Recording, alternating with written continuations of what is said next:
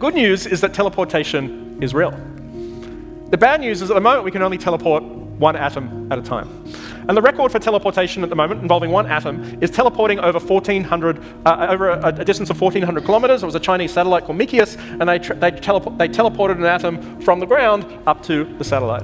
So the actual atom never moved. All you do is you take one atom and you measure its exact properties, and in the process of measuring its properties, you actually mess it up and you lose that information, but you can transmit that state to the spacecraft and you can recreate an atom exactly the same.